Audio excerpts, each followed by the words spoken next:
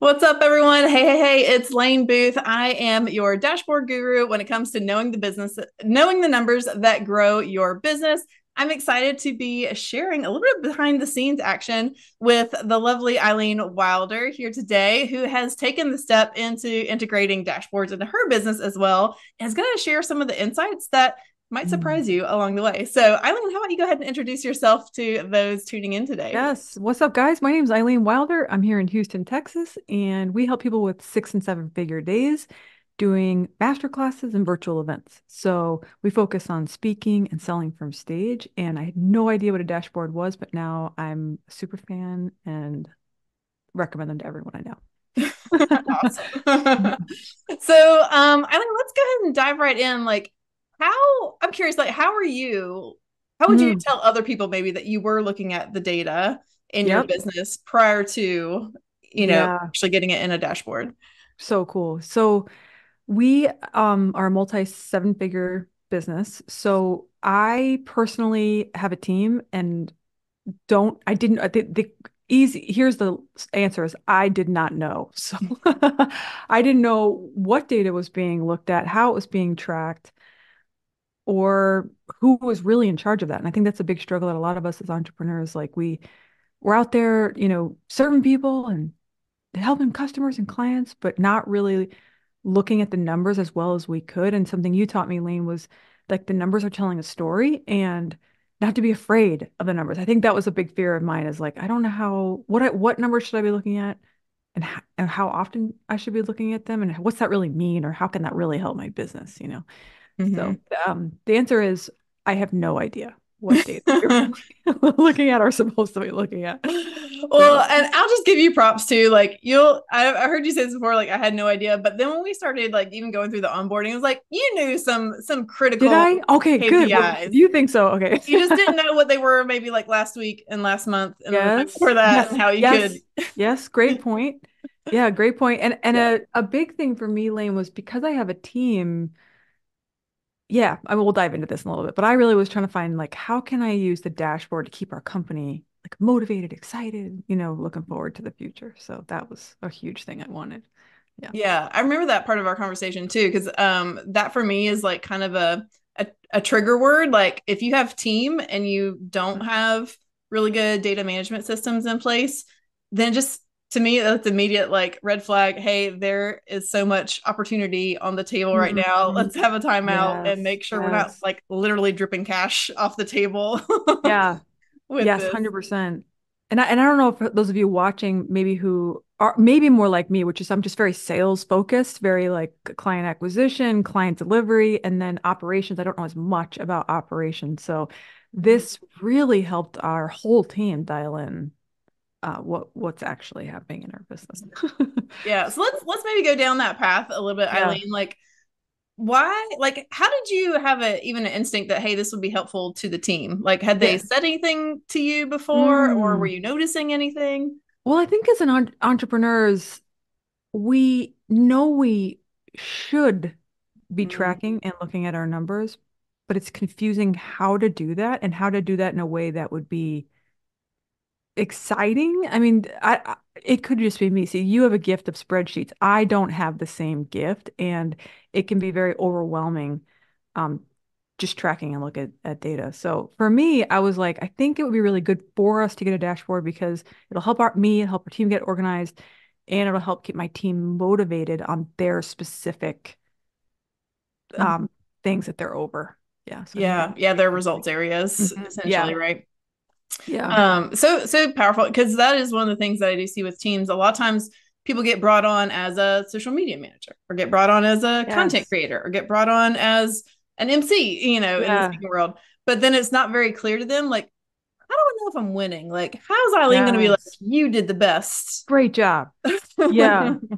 I think there were a couple things I remember some conversations by a pool one day that you and I were having, and you were talking to me. You're like, Eileen, once people can look at their dashboards, they can also see if their team members are hitting their metrics. And you said many times you see team members who like are not hitting their metrics, but the business owner doesn't know that. Mm-hmm. And so there was a lot of like I could see the ROI when you were explaining it to me of yeah, like of having a dashboard. It's almost like a pilot flying a plane and looking at All the the instruments. correct measurements. Yeah, like are we doing the right thing? Are we going the right way? Like and so yeah, you the way you explain it to me just like immediately helped me see the ROI of just having a clean dashboard to look at what's happening and who's getting results for the company. Yeah, it's such a great analogy too, because like you as the visionary, you're like, hey, we're taking this plane, we're going to California. And the team's like, okay, I'm now going to make sure there's gas, like there's fuel, like we got snacks on board, we got seat belts, like all these things are part of making our journey successful to that next destination. Okay, so yeah, so we were talking about the journey, like the visionary oft or the CEO of Yes. the business is really setting the vision for, hey, we're going this direction, and then your team's like, okay, now that I'm clear on the direction, what are all the tools that I need to make that Yes. successful along Yeah. the way? They're going to want to need to know if, we didn't need to refuel somewhere, if we need to take a left turn, a Mm, right turn, what speed, yeah. do we need to Mm. watch out for any road bumps, along the way too? Another huge thing that motivated me to want to jump into the dashboard lane was attribution. So once your business is doing seven figures or multi seven figures, or you're over 10 million, like attribution becomes a really big thing of like where the lead's coming from. And we do use a bunch of softwares that I don't want to go into, but like seeing it visually it really motivated me as an entrepreneur to be like, oh, okay, I need to go all in IG and I need to go all in YouTube because this is where these leads are coming from. And that just was also super game changing of like where I should allocate my time. So Yeah. yeah. Absolutely. That's one of the first things that we love to do, is figuring out like where's everybody coming from? Where are all the Yeah. buyers coming Attribution. from The buyers, in the 100%. business? Because if to your point, yeah, you might see a lot of volume in certain Hmm. or a lot of lead flow in certain areas, but until you can track, which one of the things I will give props to Hyros, like they are really good at being able to track a lot of information. But I think being able to integrate that into dashboards really makes it much more visual and clear for team members to jump in Great. on that Yeah. as Yeah. well. 100%. Yeah. And so, but yeah, this is just a great example of like a lot of times the software in your business is all you need to start putting it into a dashboard. Like you've already got the data Mm. there. It's Mm. a matter Yes. of pulling it into a way that's manageable for the team to make better decisions to grow. Awesome. Love. One of the things that I love to do, Lane, is with my team meetings on Monday, open up the dashboard so we can all look at it together and see the different areas that each person is over and looking at and seeing them grow. That is a very exciting because I think sometimes we just like, we as people just want to see progress. Like, am I making progress? And for me, I have my sales goals there and like, all, so it's like a scoreboard. You know what I mean? Like you're in sports, you're like, we're winning. Yes, like you Like, could just we're- gamified your business for yes. yourself. I mean, I think I might be competing about ourselves, but this creates a great sense of progress and we're Yeah. winning. We're going And towards what I this. like about it too is like I feel when you have metrics that people can own but also are comfortable to share, if there is Mm, a dip, it's not like, oh, I failed. It's like, oh, team, mm. I have been trying this for a couple of weeks and did this isn't this, but it's not getting us to where we want to be. So how about we use this team Yes. meeting as an opportunity to Love really that. see what other ideas are Love possible? 100%. Mm-hmm. 100%. Yeah, that Awesome. that directly affected us, I think, for our last challenge. We saw that our numbers weren't going to be, so we wouldn't hit our goal, and then we revamped the plan in the meeting. So, Ooh, so yeah. good. It's so powerful, by the way, for launches. I feel like Yeah. that's um a, a key thing that's driving a lot of businesses these days. And if you're, not on track on day one of promotions, Hmm. like at what point do you start jumping in to make changes? And sometimes people aren't catching it early enough to really make those revamps. Love, love, love. So good. Loving it. 100%. I can see that. That's happening for us right now in a great way. Like we're hitting our numbers. So yeah, dashboards are fire. Awesome. So I'm curious, Eileen, from your perspective, then, like, what's been your biggest aha or takeaway Mm. from getting this implemented for you and your team? Yeah, for sure. I mean, I know that you taught me that a lot of people use dashboards for the money side, and our money side is tracked a different way, and we have accountants and all these different people because we handle a lot of wires. However, what the dashboard really helped me and the team was tracking leads. So leads, where are the leads coming from? One. And are we hitting like what we need kind of lead flow to conversion in order for us to hit the numbers we want on the back end? So while I could see a lot of people using the dashboard as a great like money tracking thing, and in the future I think I want to go more in that way. But right now for us, the team is just are we hitting the numbers we need on organic and paid traffic for leads? So that's been very motivating for us, and we can see our social media numbers growing every day on all the platforms, and yeah, where the leads are coming from, and then how many people are joining the list, how many people that are buying our low ticket products, which I know will result in a certain conversion for the back end sales, like all the financial people we have. So yeah, I think social media and leads has been. All right, Eileen. So I'm curious, like, how do you like we talked about a little bit on the team meeting side of things, but are there Mhm. any other key ways that you're seeing that this is going to help your team be more successful in the long run too? It's going to improve communication or any other Mm, ancillary things that yeah. may not be like, what Yeah, you for usually sure. One of the great takeaways that the team had when we were looking at our dashboard recently was how kind of like lower my podcast numbers were, but higher my Instagram was. And then most recently, we're talking to clients. So it kind of showed us, hey, maybe let's not focus as much on this social media platform like podcast, but focus more on YouTube and Instagram. It's a Mhm. really big takeaway. So for allocation of our resources, I have lots of employees that help us on all these social media platforms. So it helped me show like where can I get the biggest bang for my buck, especially with content and organic. Yeah, So that's yeah. one thing I really liked about what you were focused on, with this being more of a team dashboard. And yes, you Mhm. can have financial dashboards and ads based dashboards and things like Yes. that. But for you, you were really looking for something that what's something my team can see and influence. Um, Yes. so being able to Yes. focus on the organic side of things, Mhm. to where they felt like they actually had some control in moving the levers Mm. became really, really important. And what I love too is like when we did the initial review with the team, like they were coming up with more ideas too. Like, oh, can we Yes. also hook up this software? Because right now I'm having to pop in Yes. to this Yeah, spreadsheet. 100%. They were like, yeah, like, can we hook up like a texting software to this so we can see if it'll improve our show up rates at our launches and challenges and events? And I was like, that's genius. So yeah, it's just awesome. I don't know how lane people, I don't know, do stuff without this, Like the visual representation is so good for us in the team. Awesome. Yeah, I mean, and technically, like you can do it manually and over a longer amount of time, but why? Why do it when you can just Why? automate it, right? I was just in a mastermind lane and some of the people were getting up and one of their biggest asks were, does anybody know of like a way that I can look at data like a dashboard? That's what they said. And I was like, yes, I do. Lane Booth. So yeah, I think it's a really big need for entrepreneurs, especially if they're multi six figures, seven figures, multi seven figures. It's so cool.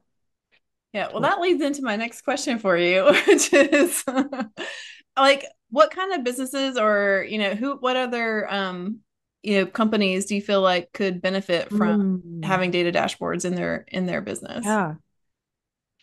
I mean, I know it sounds very general, but I can't imagine any business that wouldn't benefit from it. You think about brick and mortar or e-com or info or, coaching consulting. Like we all have leads, we all have customers, we all are ascending people, we all need help with attribution, we all need help staying motivated. Mhm. And I think, to maybe I'll speak to business owners watching this that may be a little scared of like tracking or numbers or spreadsheets or data. And if you work with Lane and her team, they make it really easy that you guys did all the work for us, showed up, and there's this gorgeous pie charts, graphs, like here's the target. This is like we're almost at goal. Like it was so cool and so clear and so clean. It makes you want to like log in all the time because it's giving me this dopamine hit. Like we're hitting it. We're going. Like it's working.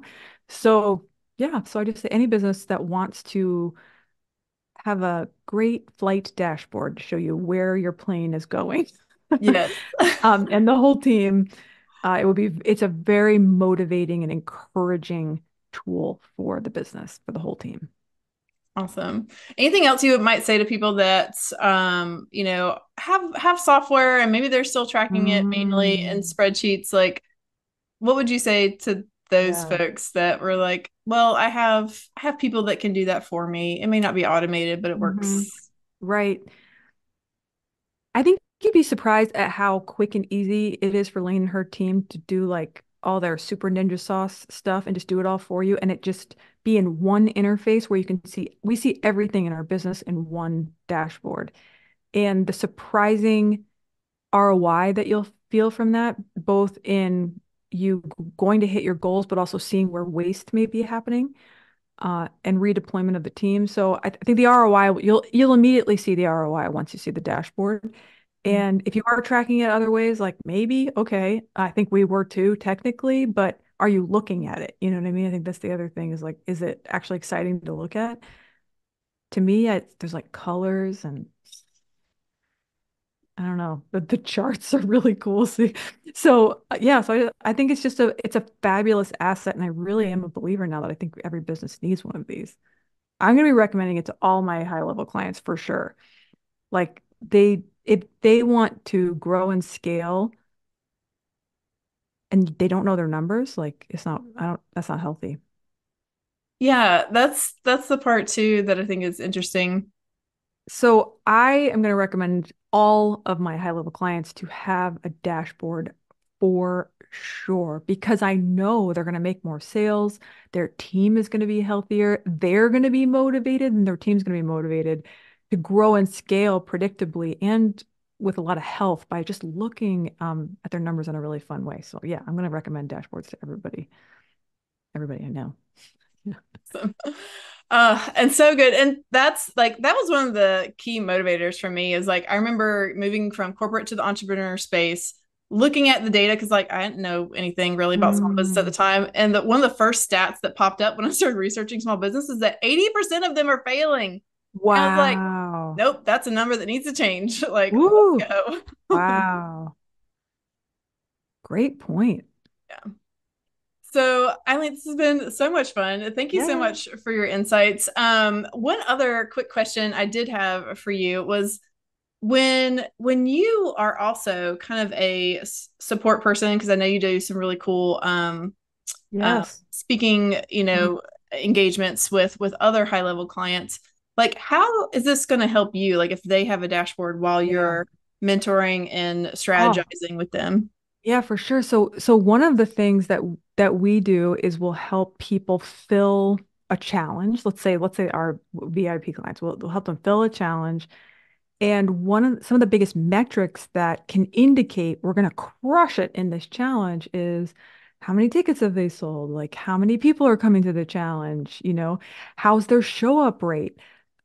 Day one, day two, day three, day four. So what I really want to do is use these dashboards to indicate to our clients and their whole team, this challenge is going to be a seven-figure or multi-seven-figure day.